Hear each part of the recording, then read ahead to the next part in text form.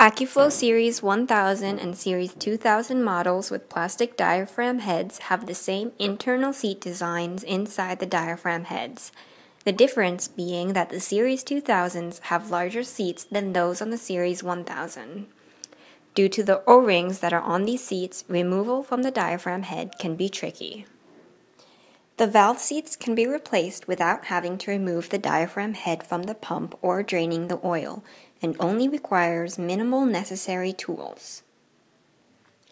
Compressed air with about 30 to 40 psi in the tank and a blowgun attached to the air hose, a pair of Channellock pliers for removing the valve cap, a hook pick for removing the O-ring.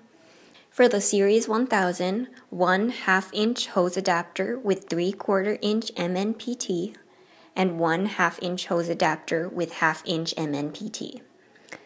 For the Series 2000, 1 1/2-inch hose adapter with 1-inch MNPT, 1 1/2-inch hose adapter with 3/4-inch MNPT. In this video, we will be working on a Series 1000 pump. The first step is to ensure that the chemical inside the pump has been thoroughly flushed with a neutralizing liquid for your own safety. After the pump has been completely flushed with neutralizing liquid, remove the inlet and outlet piping to the pump. Remove the discharge valve cap from the diaphragm head. Install the hose adapter on the inlet side of the diaphragm head. The idea is to introduce sufficient air pressure into the inlet side of the pump just to lift the discharge check valve seat from its pocket. Put the compressed air blowgun into the hose adapter and with your left index finger, press firmly on the ceramic ball. Gently introduce the compressed air into the adapter and watch the check valve seat lift from its pocket. Make sure you do not lose the ceramic ball in this process. To remove the suction or inlet valve seat, remove the valve cap from the suction side of the diaphragm head.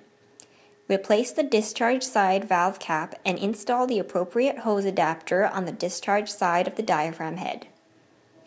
Cover the hole of the valve cap of the suction side of the head with the palm of your hand and gently introduce the compressed air on the hose adapter sufficient enough to unseat the check valve seat and the ceramic ball in its pocket.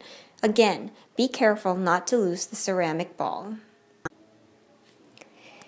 Each valve seat should already have the O-ring installed by AquFlow at the time the service kit was ordered and shipped.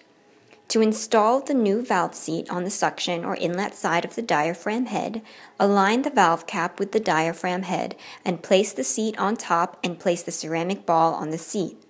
Slowly insert the valve cap with the ball and set it into the diaphragm pocket. Screw in the valve cap carefully, making sure that the thread is straight to avoid this from stripping, and tighten until the head of the valve cap makes contact with the diaphragm head surface.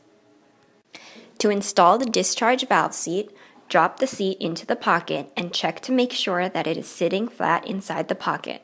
Carefully place the ceramic ball in the valve seat hole. Put in the valve cap, making sure that the ball is centered inside it, then slowly screw the cap in. This will push the valve seat deeper into the pocket inside the diaphragm head. Tighten the valve cap until the valve cap head makes contact with the surface of the diaphragm head. After all plumbing has been reinstalled, open all valves into the pump and check for leaks around the valve caps. Tighten if necessary.